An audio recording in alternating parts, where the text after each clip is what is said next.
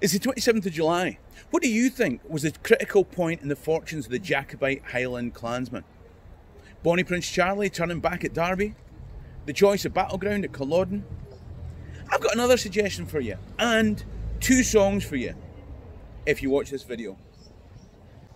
Hiya, I'm Bruce Fumi. If you're interested in the people, places and events in Scottish history, then why not subscribe to my YouTube channel, Scotland History Tours. Oh, also click the notification bell to make sure you're notified every time there's a new video. In the meantime, let me tell you a story.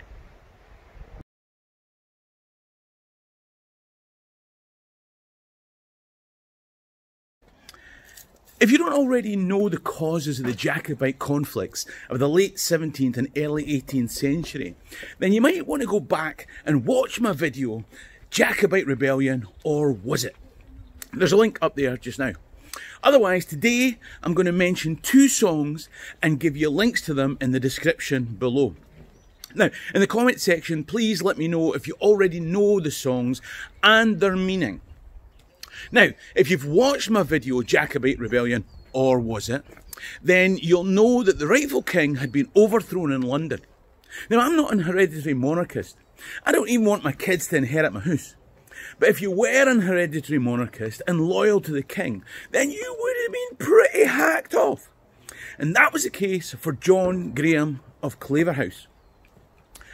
Some members of the English House of Lords had invited the Protestant Dutchman William of Orange to invade. And on the 18th of December 1688, James VII, second if you're English, headed for the continent.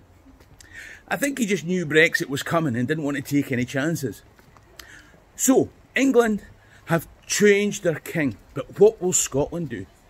You see, Scotland and England may have had the same king, but for a while they were still different countries. Somebody in Scotland needs to make a decision. So from the 16th of March 1689, the Convention of Estates met in Edinburgh. It was a bit like a parliament, but without the full powers of a parliament. Imagine the Welsh Assembly. Joke. The convention met behind closed doors, guarded by troops of the Presbyterian majority. Claverhouse smelled a stitch-up with rat-scented thread.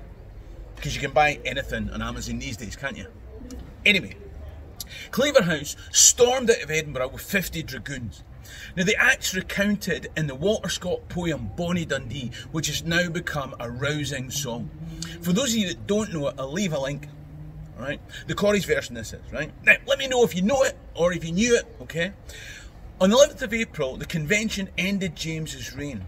But John Graham of Claverhouse, Bonnie Dundee, had already been away for a month, raising the clans. The country was dividing into Williamites and Jacobites. This is Blair Castle. It was held by the Dukes of Atholl. Now, the first Duke of Atholl took the Williamite side in this newly divided Scotland. The problem was that some of his underlings didn't. They occupied, fortified a castle for King James. John Murray of Atholl was barred from his own house and had to lay siege to try and get an entry. I've had to do that myself after a Sunday afternoon down at Boozer, I'll be honest with you. You're not getting in this house, I don't care who you think the king of this castle is. Murray of Atholl's baillie inside sends word to Bonnie Dundee to come and rescue them from their besieging boss outside. The boss sends word to the government side, 2 armies, both underprepared, hot-footed to get to the castle first. A Williamite force under General Mackay was sent by the new official government. Bonnie Dundee represented the rightful king deposed in a coup less than 6 months ago. They were both in the right.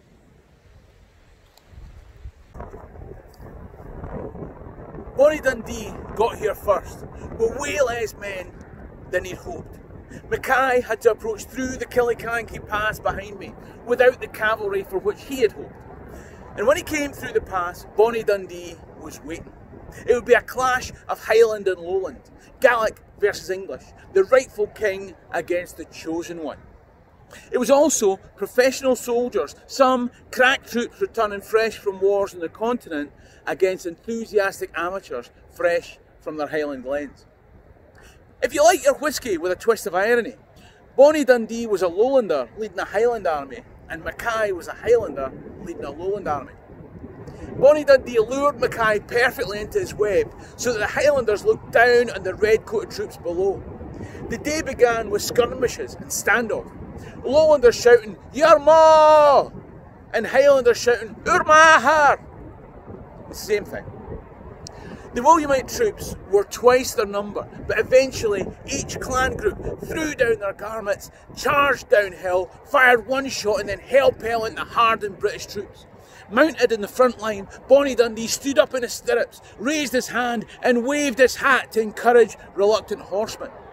The hardened Williamite troops turned and fled. Ya fannies! Now that trivialises the situation. They reckon there were 1,800 dead redcoats and 600 dead Jacobites by the time it was finished. But there was no doubt that it was a rout. Now, the most famous of the fleeing government troops was a guy called Donald McBean. As he ran from his Jacobite pursuers, he reached the River Garry here. He was trapped with no escape. What does he do? He looked across the gap and in desperation, he took a running jump and made it to the other side of what is now called the Soldier's Leap. 18 feet, that's more than 5.4 metres if you're French. 5,4 if you're a pedant. The point is, it's a death-defying leap, but Duncan McBean would survive. Back at the battle site, Bonnie Dundee would not. At the point that he'd raised his arm to wave on and encourage his troops, he'd revealed a chink of unarmoured cloth. Now the chances of a musket ball making it through that minute gap were tiny, but the consequences were massive. And as he lay dying, Bonnie Dundee reputedly asked the soldier, "How goes the day?" The Highlander replied, "Well for King James, but I'm sorry for your lordship." The dying words of Bonnie Dundee were, "If it goes well for him, it matters the less for me."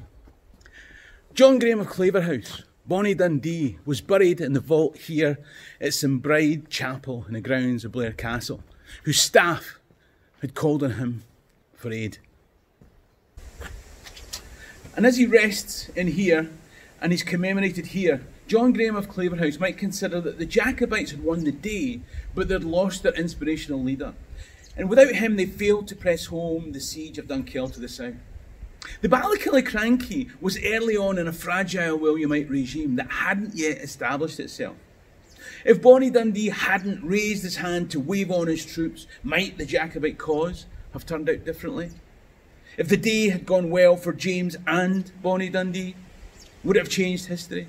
Would we be singing about him today?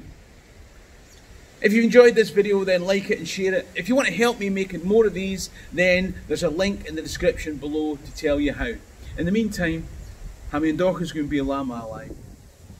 Cheery and Rasta.